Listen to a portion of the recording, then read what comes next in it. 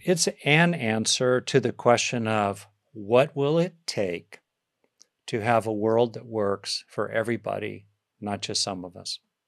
What will it take? And I think what it will take, in part, is a large-scale coalition of millions, potentially billions of people and organizations worldwide who want to put compassion and justice at the foundation of all societies and are seriously working toward that with their eyes on the prize of what life is like by the end of the century.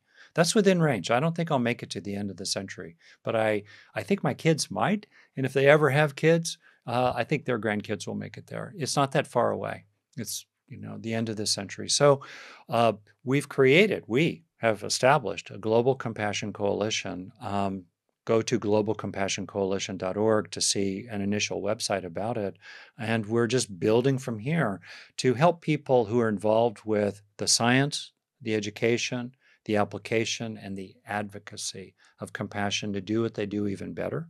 And then building on that to mount a multi-year, multi-decade probably influence campaign in culture and politics to establish compassion and justice in a serious way. And then building on that with allies, go after a major flagship project that's worth doing in its own right, like ending the hunger, neglect, and abuse of all children worldwide, or capping climate change at just 3 degrees Fahrenheit worldwide, which is bad enough, but no worse, right?